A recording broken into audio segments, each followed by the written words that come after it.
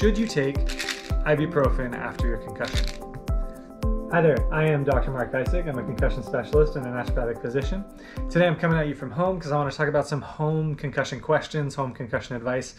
Should you take ibuprofen after your concussion?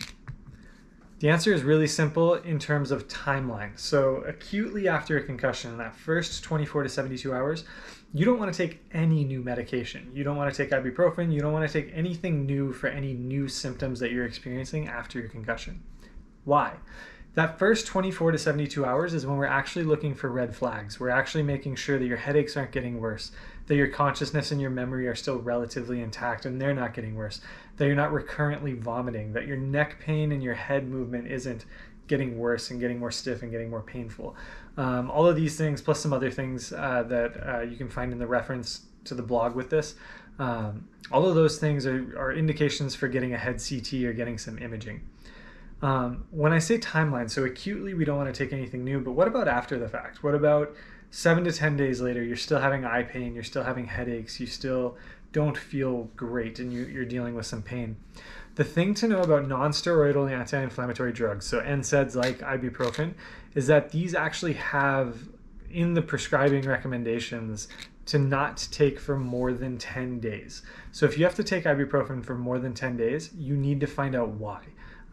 For regardless whether this is concussion related or not, you need to find out why.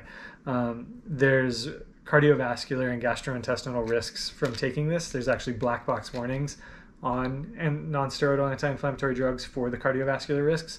So you want to know why you are taking it if you need to take it for a prolonged period of time, especially after concussion. Because after concussion, headache is one of the most common concerns after concussion. And it's not due to an ibuprofen deficiency.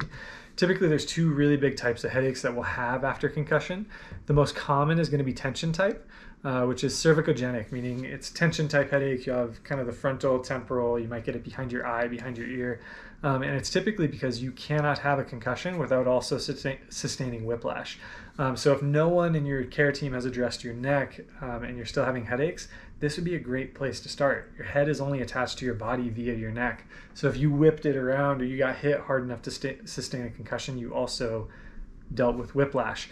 The other type that's a little less frequently common but can also still be really present is migraine type headaches after concussion. And again, that's not due to an ibuprofen deficiency. It's not due to a tricyclic antidepressant or any type of medication deficiency.